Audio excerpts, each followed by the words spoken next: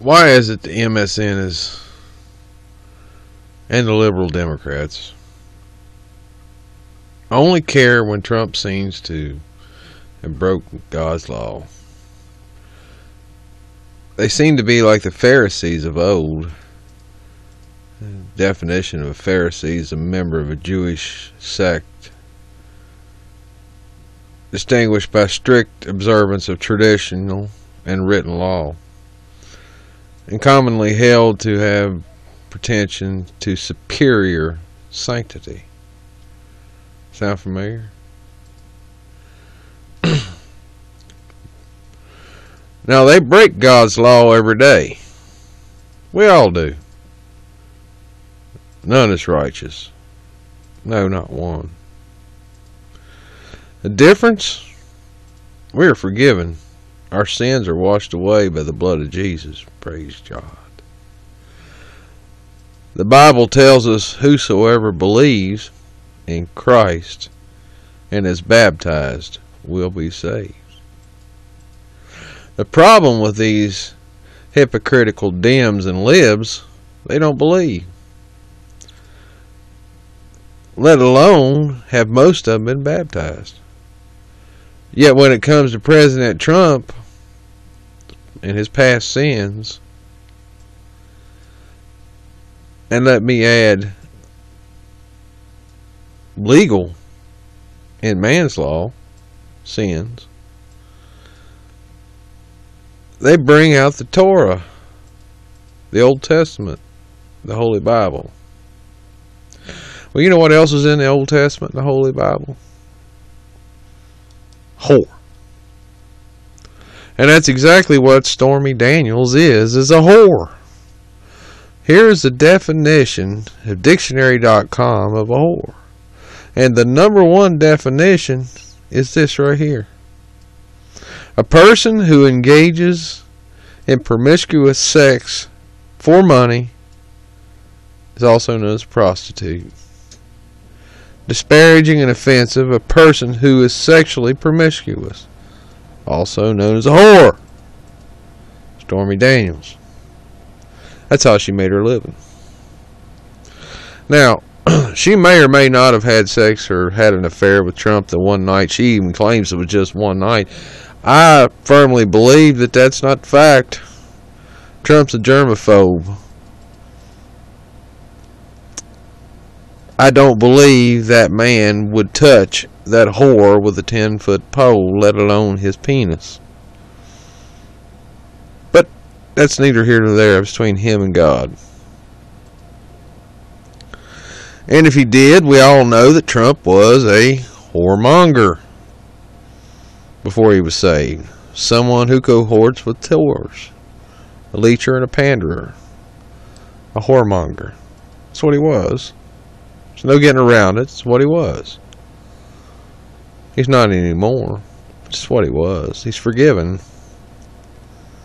But what the liberals don't understand is the word forgiven.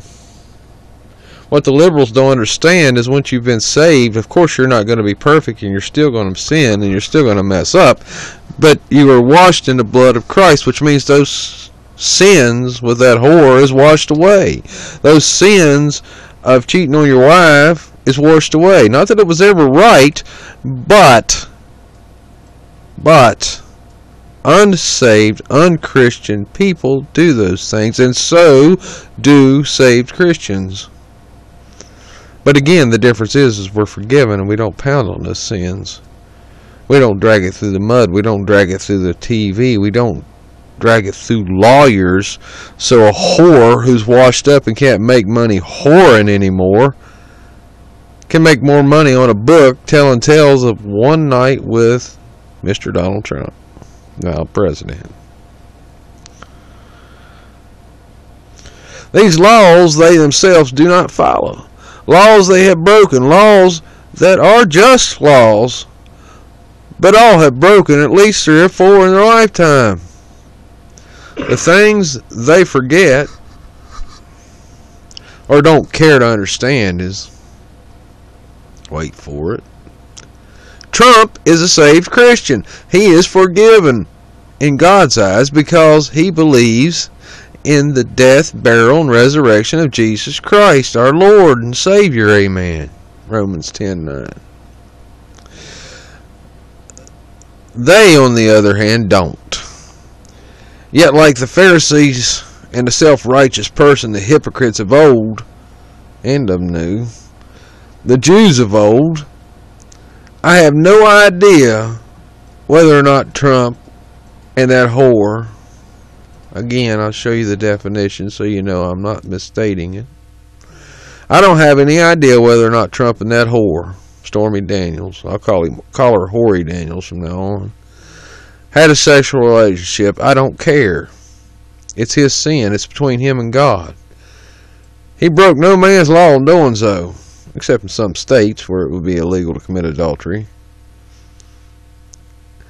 If he did, was it right? No. Absolutely not. It was not right. No more right than Kennedy or Clinton or any other POTUS, president that is, POTUS, or man or woman that have done the same. Excuse me. It happens. It is wrong, yes. Does it violate biblical law? Yes. Do we as Christians understand forgiveness? Yes, we do. Or we should. If we don't, then, because if we don't, then we're no better than the Pharisees. We're no better than the people Paul preached against. We're no better than Paul when he was Saul, if we don't understand forgiveness. My point, do as I say, not as I do, is the act of most hypocrites. These folks, they're trying to make a big scandal out of Whorey Daniels thing. Now they went so far as to arrest Trump's lawyer that was fighting it. Or not arrest him, excuse me. They raided his office and confiscated his records. Mueller did that. How in the world does that have to do with Russian collusion? I have no idea. But I digress. They do the same thing on any given weekend, weekday, evening. They don't think twice about getting drunk, telling a lie, or killing a baby with an abortion. All sins. All sins are against God's law. For whosoever keeps the whole law and yet stumbles in one point has become guilty of them all. James said that. And not against the law, though they should be. It's not against man's law. It should be. No one is clean of sin, not yet. But some of us will be when we enter the gates of heaven.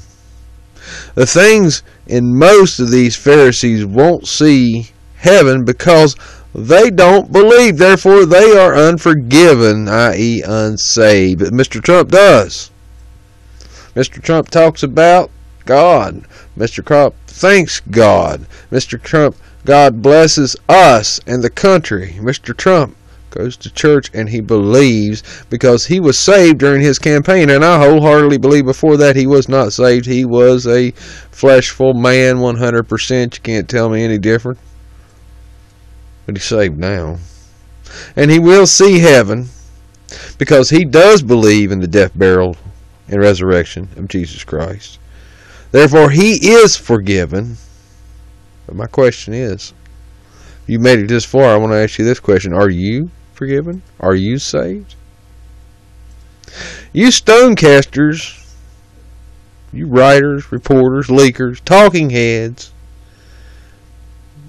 need to give that some thought before it's too late. No one is promised the next breath, but you are promised heaven. The cost is free. It's free for the believing. It's free for believing that Jesus Christ is your Savior. It's free for the believing in the death, burial, and resurrection of Jesus Christ, because He was sent here, God's only begotten Son, to die and wash away your sins so that you would be forgiven. That's all. It's all costs is you're believing in that. And I know what y'all are saying. I know what you're saying. But God's word was written to confound the wise, and it does, and it's confounding them even more every day. Well, listen, folks, I pray you're saved, and if you're not, get a hold of me. Watch my videos. Ask me what it takes. All it takes is the believing and the confessing by your mouth that the Lord Jesus Christ is your Savior, and that you believe. That's all it takes. But thanks for listening. Thanks for viewing this video if you made it this far. We'll pray for you as always. But you pray for us, because just like anyone else, we need it. And we'll pray for the whole world together.